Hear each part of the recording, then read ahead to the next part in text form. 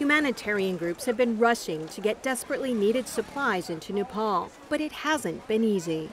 There's one runway in Kathmandu, and even just a few weeks before the earthquake, that had been shut down because a Lufthansa flight had gone off the runway. Can you imagine all of these relief supplies trying to get in to Kathmandu? The roads from India are there, but they're clogged. So getting the supplies in has been a major logistical headache. Kent Hill leads international programs for World Vision US, one of the largest Christian humanitarian organizations. Hill was in Nepal less than 2 months ago for discussions about how relief groups could be better prepared in this earthquake-prone region. I came back exceptionally concerned. I just didn't think it would hit this fast.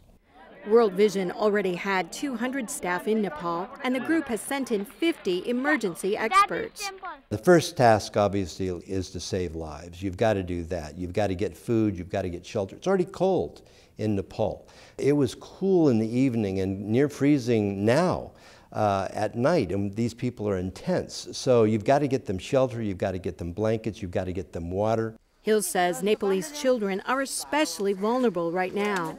Over half the population was already considered poor, living on $2 a day. It means that already there were big child exploitation problems, trafficking in persons, child labor, early marriage. The children are already in trouble. And in any kind of a disaster like this, the pressure for the problems to grow worse on children grows tremendously. World Vision is establishing what the group calls child-friendly spaces. To give some regularity and routine to their lives again, a place they can color and play where counselors are in case they've lost parents or loved ones.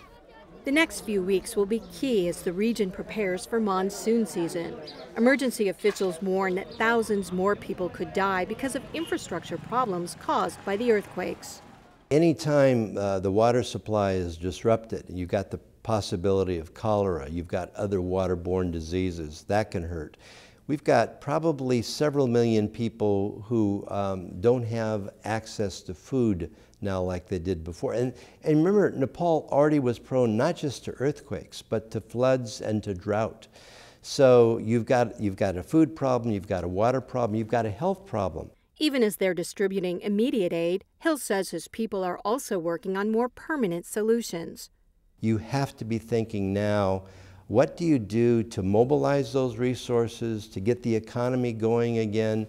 And as rebuilding efforts move forward, Hill says it's imperative to make structures that are able to withstand future earthquakes.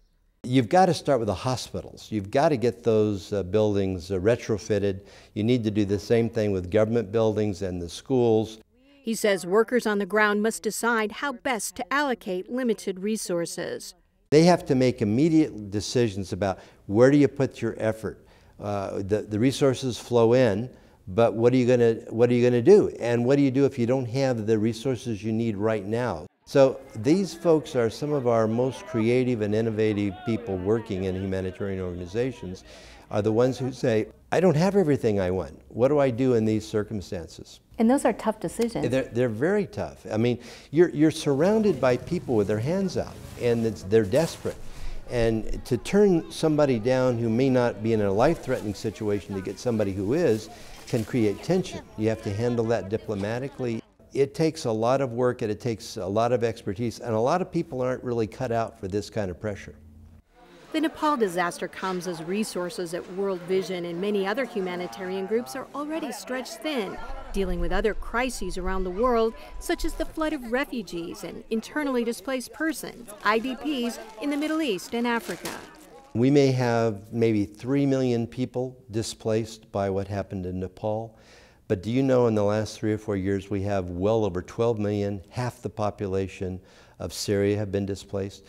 There are over 50 million refugees and IDPs in the world today. That is the most since World War II. Hill admits the enormity of the needs can be overwhelming. The only way you get through that kind of what I call the temptation to despair is to not think of 1 million or 12 million or 50 million people in need. It's to think about that one person, that one child. And once you've had any contact with one person whose life has been transformed or saved or preserved from disease, once you've seen one life change, you say, it is worth it. I'm Kim Lawton reporting.